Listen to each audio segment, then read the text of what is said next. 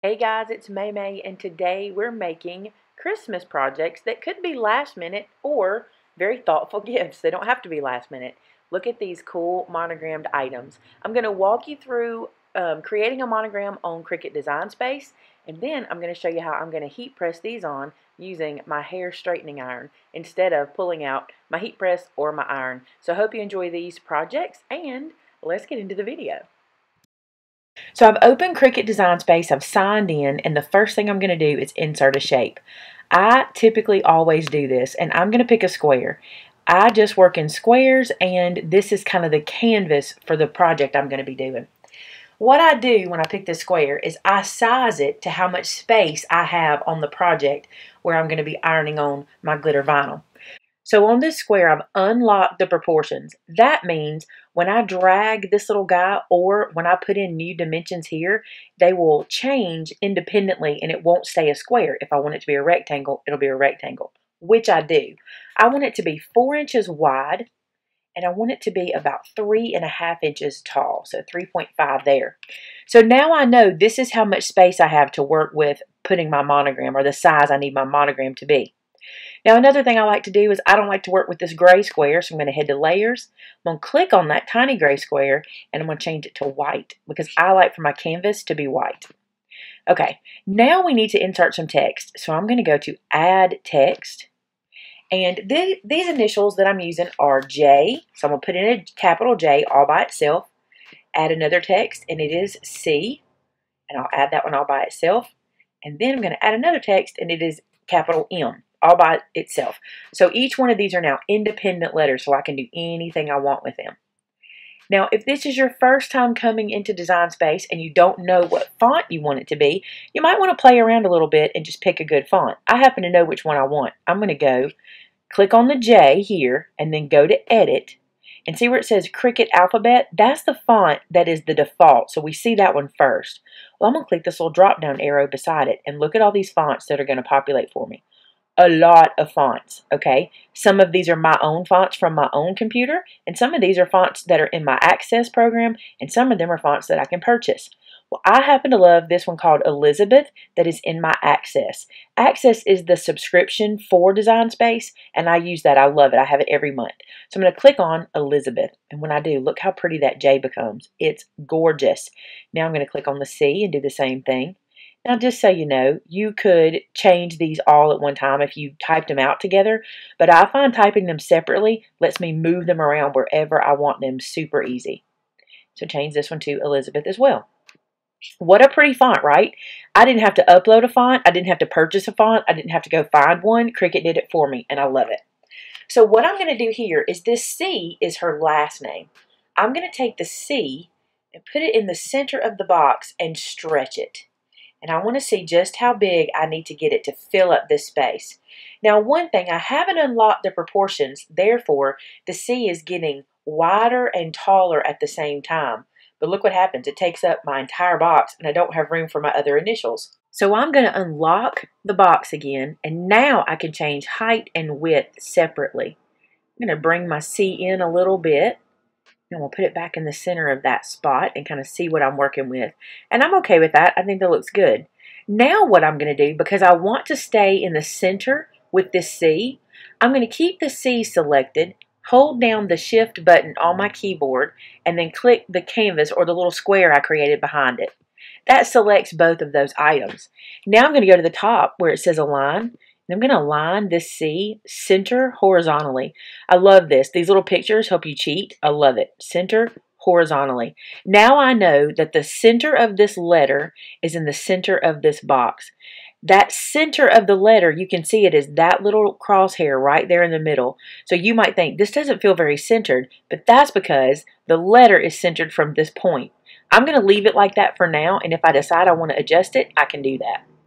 Got to put the J where it goes, so let's grab the J, bring it over. Again, I'm going to unlock the proportions because I want to be able to go tall and wide separately. I don't want them to change at the same time.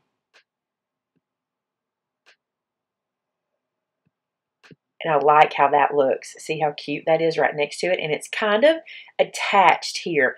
Don't think your monograms have to be separated from each other. You can attach them like that, and it'll be beautiful when they're finished. Although you can separate them. That's totally preference.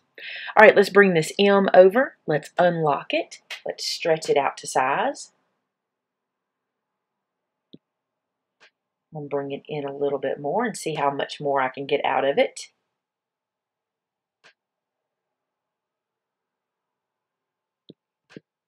And that feels about the same as this one. Now, one thing I do think is this C still feels a little off-center. Even though I know it's centered in my eye, it feels off-center. So I'm going to send it back using the arrows on my keypad, just maybe 1 or 2 clicks. See, to me, that feels more centered just by eye. I'm going to take my J and move it out a little bit using those arrows. Just a little bit, still trying to stay inside that canvas. And then this M, I'm going to send it out just a little bit as well. Not much, just a little bit. Now notice how I'm hanging off the edge just a little bit? That's going to be fine. Where I'm putting this, I really have a little more room for width, but I wanted to have a guideline for how big to make it. Now what I'm going to do is I'm going to select that canvas and delete it because I don't need that anymore. And there's my monogram. Now I want to group these guys together. So I'm going to highlight all of them. But notice I did not get the C. I didn't go big enough. So let me just go up here and click Select All. If everything on your mat you want to select, you can use this button and get all of them at one time without having to click and drag anything. All right, I want to make sure these guys stay together. I can either group them or I can attach them. I think I'm going to attach them together. Then I know they are all together.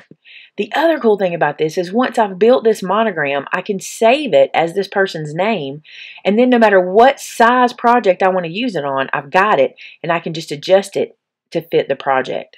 All right, so I need to cut this out a couple times. One place I'm going to use it, I need it to be this size. I'm making 2 other gifts for this young lady, and I need it to be a little smaller on those. So I'm going to go get my dimensions, and I'm going to resize it and put all of them on one canvas. So what I'm going to do is I'm going to copy this monogram and paste it, and I'm going to resize it. I'm going to bring it over here. I'm going to edit it. Right now it's at 4.18 by 4.16. I'm going to change this to be 5.5. I have a big old space where I can use this. And now I know this is exactly right for my next piece, which, by the way, is a scarf. Then I need another one. I'm going to paste another one. I'm going to move it down, and I'm going to resize it to fit. And I need it to be 1.75 tall. And that's going to be perfect because of where it's going, about 2 inches wide. I can, again, unlock this and make this exactly how wide I want it. If I want it to spread out a little bit, I think I will. I think I'll go something like that. And then one other place I'm going to use this is on a little gift bag. And I'm pretty sure I can use this same size again, so I may just tell it to cut 2 of those. So I'm just going to copy it and paste it. I've already done that anyway, so I can just paste it there. So now I have a monogram for her bag, a monogram for her scarf, a monogram for her headband, and a monogram for her makeup bag. Won't this be a cute gift? Not a monogram, but an initial. So now we can say go. Now, because all of these are going to be done with the same glitter vinyl, this is perfectly fine for me to do them like this, but I need to move them around on the mat a little bit. That's a little bit tight for me, and some people don't like the way I do my glitter vinyl because I'm kind of wasteful, to be honest. You could get super close and not have to waste that, but I like to be super careful, so this is why I do it this way. I'm going to move this away again, and this way I'll know I have plenty of room on my vinyl. Now, one thing. We want this to iron down so that we can read it just like it looks. But because it's an iron-on, we need to flip it so that it looks correct on the screen or on our piece. And I forgot to do that before I moved it. So do that first. Mirror it and then put them where you want them on the mat. So this is ready for me to load my glitter vinyl onto the mat. One tip I want to give you when you're loading your vinyl on the mat, the iron-on glitter vinyl, you want to put the ugly side up because that's the glue, and make sure the pretty side is down on the mat. So I set my Cricut to iron-on plus, which is 1 notch above iron-on. I feel like I get a really good cut with that. And I want to remind you also that I have shown how to do this in videos so many times. So I'm not going to video the Cricut cutting. If you want to see that, I'll link a bunch of Cricut videos below my playlist or something like that so you can check out all those. And I'm going to go ahead and cut it, and then we'll put it onto the projects. So now it's time to weed all these items, and these guys can be a little tough to weed, especially these fancy monograms. So if you're not into weeding these fancy letters, you might want to think about using a more simple letter for your project. I don't love weeding these guys, but the bigger they are, the easier they are. The little tiny one I had to weed for the headband, that one was really hard. So I've been weeding these for a while because I have so many of them to do. But you just take away the parts you don't want to have on the finished project.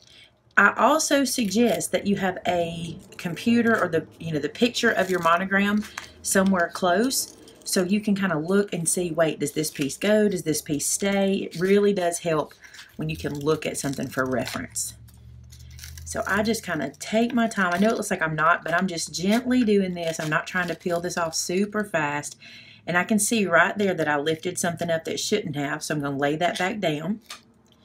I'm going to hold on to it here at the top and try that again. And now it's back where it should be. You just have to pay attention and take your time. I feel like I lifted something up there that I shouldn't have. Nope, we're okay. Just check, check, and recheck. I promise, the more time you take here, going slow, making sure you're getting it right, the less frustration, because it's very frustrating to weed something and damage the image and have to go back and cut it again and waste the product and also take the time away from making the fun part. So like here, I like to take my little pokey tool and hold it in place if I see something that's lifting with me, and then go back to pulling all the other out. There we go. All right, that seems to be sticking good.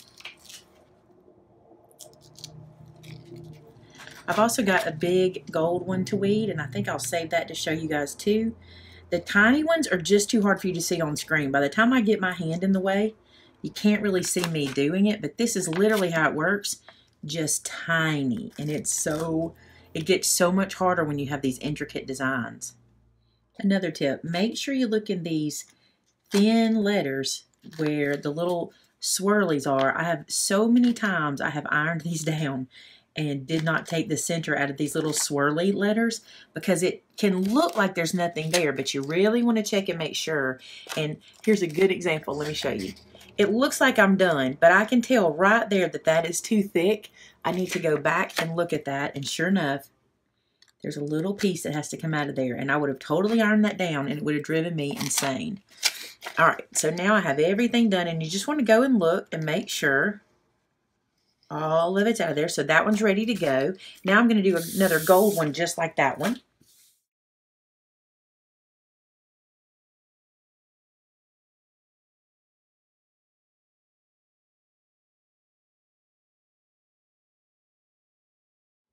I want to answer this question while I'm doing this. I had somebody ask me if I put this plastic on, or does it come with it?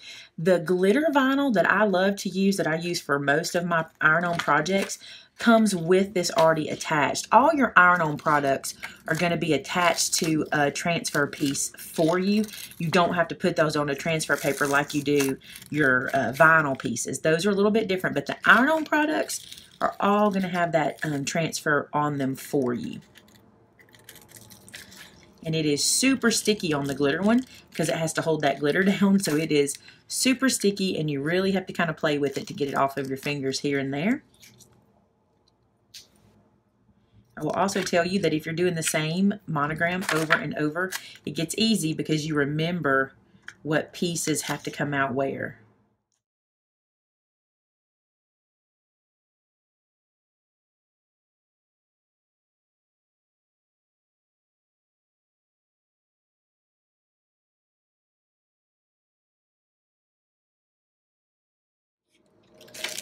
That one's beautiful. Isn't that beautiful? I just love her monogram. I don't know if you guys can see all of this, but this is the backpack I chose. Look how cute this little backpack is. It has a little magnet clasp here, and look at that little dainty top. This looks like a young lady to me.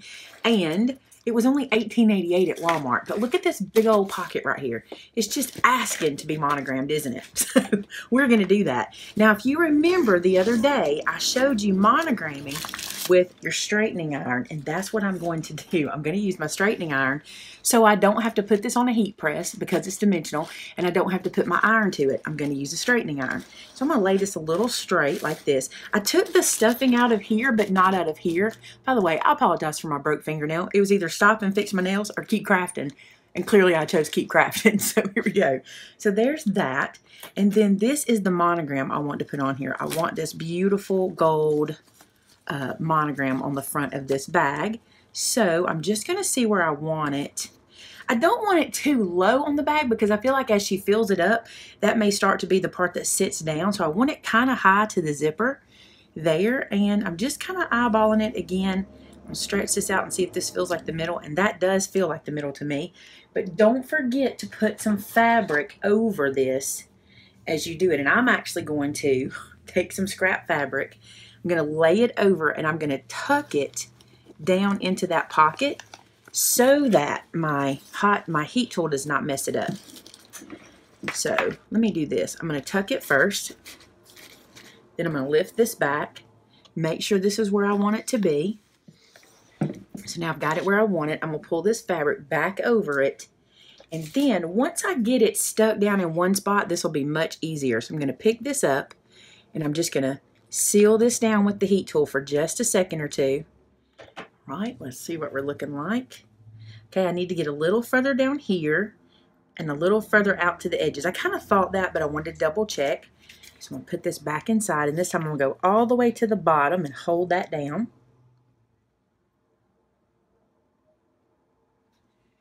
And then all the way to the side to try to get that M really good. And then all the way over to get that J really good. Now, if you're concerned that it's going to shift around on you when you start to do this, you can pin this down. That won't be a problem. You can just pin your plastic part down into place and then it won't move around on you. I think I got better, but it needs a little bit more, so I'm going to go back at it. Again, I take my time. I'd rather spend the time here than messing the project up. Now, I've peeled off the plastic, but I still feel like I have some that's not quite adhered down, so I'm going to go back and give it some heat again. Now for gift giving, I'm going to put the stuffing back in it because I think it'll help that to look pretty.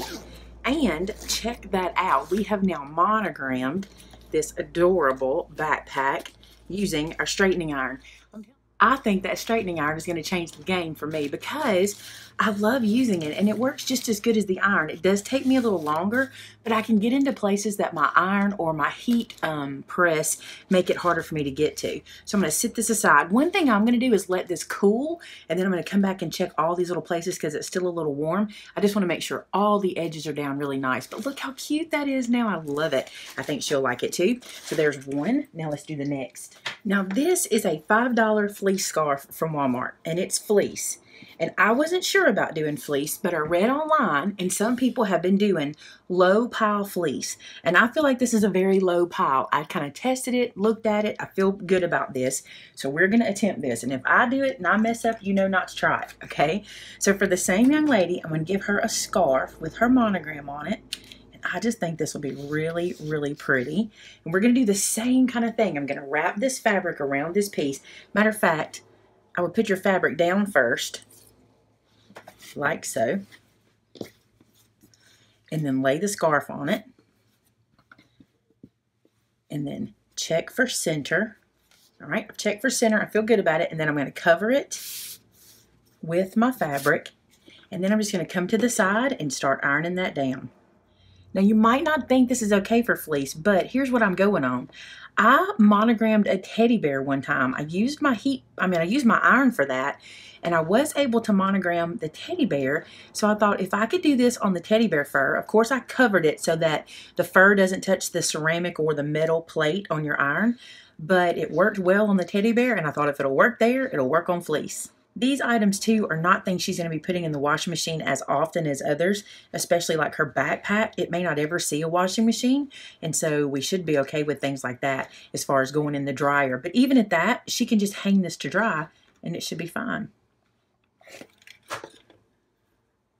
Now I feel like I'm only reaching half of it at that point, so I want to see And it's starting to stick. It's not stuck. And I am only getting half of the monogram, so I'm going to have to do half and then come back to the other side. By the way, this could be done easily with your home iron. No worries, you don't have to use this. But I've put this flat iron in my craft room, and I find that I don't have to set up an ironing board or anything. I can just use this little guy, and I gotta tell you something, I'm not hating it. Now the plastic cover came off real easy, which usually means it's sticking down good, but I can kind of see that it's a little bit loose. It feels loose to me. So I'm gonna go back, and this time without the plastic cover, put heat straight through the fabric. Look at that, guys. How pretty, right? And watch this. Look how it moves on this fleece. It's moving just fine. I am not disappointed in this at all. I think this is fantastic. And I can see how it's going to give, but it's still sticking down. Like when I rub across it, again, I'm going to do the same thing and let this cool off and then come back and test it. And if I need to do any more heat, I will. But what a pretty scarf now. It's all monogrammed. And like I said, look how it gives because it's such a skinny piece. Love it. I'm not through yet. Here's another gift idea. So this is a man's flannel shirt. It belongs to my stepmother. They're having flannel day at church. And when she told me, I thought, you know, I can make that super cute, I think. So here's what I'm going to do. First, I'm going to get the creases out of this flannel pocket. So I'm just putting my straightening iron in there and getting the fleece out. And let me tell you, or getting the wrinkles out. This idea was from a viewer because someone commented when I showed last time what I was doing, and they said you could totally do that with a shirt pocket, and they're right, so we're going to try it. I'm going to cut a piece of this. I use this fabric just for this purpose, so I don't mind cutting pieces up because I use it just to cover things. So now I have one just for a pocket. All right, so the first thing I'm going to do is stuff this into the pocket, which I probably don't have to do since it is fabric anyway on the inside, but I'm going to do it anyway just to be safe. Then I have her monogram all cut and weeded. It's just going to be so pretty, I think. It's hard to see, and the plaid kind of throws you, so you have to be kind of careful when you're placing this one. So I've got that onto the pocket, and now I'm going to lay this over, and we're going to do the same thing and see how this works. Of course, you could totally do this with your iron, and you could totally do this with your heat press on this pocket because you can get this into those surfaces. But I'm just like, if I don't have to plug those things up, I can just do this. You could sit down and push out presents all night long. The other cool thing about this one, I don't have to worry about only being in the pocket. So if I need to come here, I can sandwich the whole shirt in here, so we're fine. And there it is. I'm just going to pull this little fabric out, and look how pretty that is on this pocket, and it just shimmers. What a beautiful feminine way to give a nice flannel shirt as a gift for someone. I love that. So let's look at our gifts all again together. So there is the flannel shirt. Here's our scarf we did. And then our backpack, which is really big, but I'm going to bring it back to the screen real quick. So here's the backpack. Now I still have a little hairband I want to do, which is just like the fleece, but it's the same process. And then what neat little gifts are these, guys? I hope this helps you out with your Christmas season and trying to decide what to do. And if you have one of these machines that can cut these monograms like this, perfect, right? I think we could you could do these gifts in an afternoon if you're in a real big hurry. I want to show you this as well. I'm also going to add a monogram to one of these bags doing the same thing. And this is a little set from Walmart. Again, $4.88. And I think this is cute. They get this bag for cutesy, and then I'm going to add a monogram to this. So there you go. Just some ideas for some last minute Christmas shopping. And I hope you guys enjoyed this one. Talk to you again real soon. Bye-bye.